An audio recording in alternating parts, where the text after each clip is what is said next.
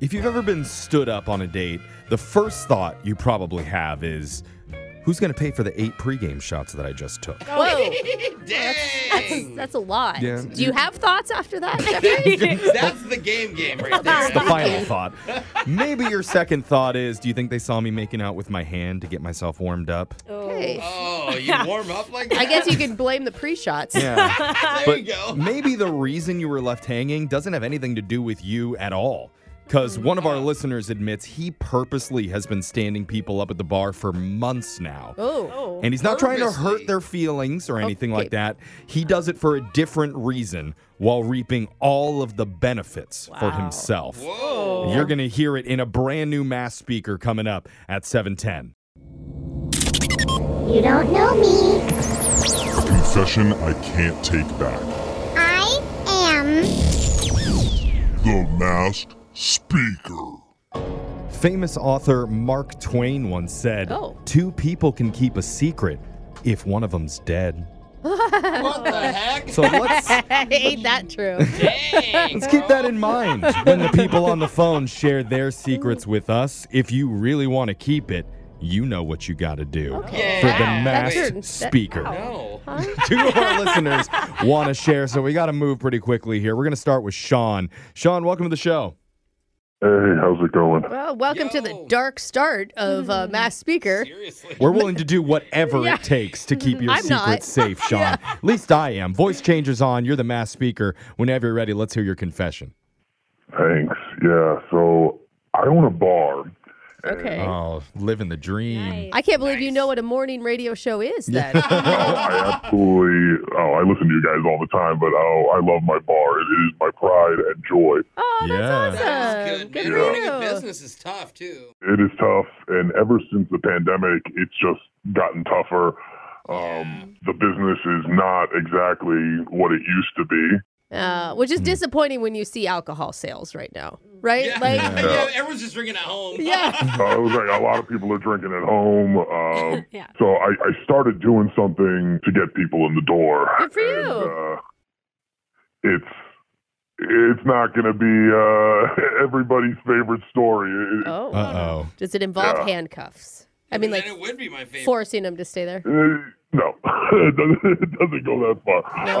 But what I'll do is I'll actually go on Tinder and I'll try and match with any cute girl I possibly can. Brooke, And why is that Yeah, shocking? why is that bad? Because I know what he's going to do. feel like You're I going to do too. send him to your bar. you're right. I'm actually sending them pictures of like really young, good-looking guys. Oh, you're catfishing him. He can't show up on the date. Yeah. Oh. And you're right. I do end up setting up the date at my bar. Oh, my God. Oh. It's diabolical, but also genius. The whole thing is they end up showing up. They end up drinking at the bar, and maybe 20 minutes later, I'll go up to them and I'll be like, "Oh, your date didn't show up, and I feel really bad. Let me buy you a drink." Uh-huh. Oh, my It God. makes them feel so good. They end up bringing all their friends Yep. in, and I got to be honest, business has never been better. At least you give him a free drink. And to now make it you have better. a bar full of attractive Exactly. people. And they're all having a good time. They're really enjoying themselves in the end. Once all their friends show up and they're drinking. I'm Yeah. confused, though. They're supposed to be What are on you a date. confused? Why would they invite their friends if they're waiting for somebody No, to Well, because- later, because Once he they goes realize up. that they're alone, they're like, well, screw this. I'm just going to have a fun night with my friends. Oh, so Yeah, you stand them or- up and then they move on. Or Okay. they like the bar so much because he gives them a free drink that next time they go out, they pick his spot. Oh, Yeah. Okay. It's all right. smart. Is this why no one showed up to my birthday party? Was that just a bar guy trying to get me to go over to his bar? Oh, you think you got no. catfished? Yeah. Oh. Is that what happened to me? Oh, Yeah, sorry, that's it, Jeff. Sean- That's definitely it. You're evil, but I kind of like it. Again, it breaks my heart that I have to, take to these tactics. But Yeah. Have you ever seen anybody start crying when they realize they've been stood up? I never think it's gotten that serious. Okay, that's good. But they'll at least have a few drinks. They probably go to the bathroom and cry. Let's be Okay. real. Yeah. That's one confession. We've got time for one smart. more. Let's get Vicky on the phone here. Vicky, welcome to the show. Hi. Voice changer is on. You are now the Mass Speaker. Hopefully your confession is a little more wholesome than the one that we just heard from Sean. What have you got for us? Oh no. She's like, I always go to this bar and no one ever shows up. Well, I live with my boyfriend. That's not the secret, but he is. And he doesn't know. I'm in the closet. Brooke. My boyfriend is passionate about his pet fish. Okay. Okay. He has a beta fish named Mojito. I knew it was a special Oh, fish. that's a cute name. Yeah, my buddy had a beta fish, and they What take is so a lot. special about them? They don't do They're anything. colorful. They're from a different country. They have different diets. They can't You even, just- hang out with other fish. No, I they'll know. kill They'll each eat other. for real. Okay. That's why they're cool. He's really proud of his pet beta fish, though. Yeah, I don't know. All I know is he's very proud of being a fish owner. I think it's pretty cute. And he always says that Mojito is really lucky to have him. He's such a good owner. They're two of a kind. Wow. This fish is a rescue. Yeah. Yeah, yes.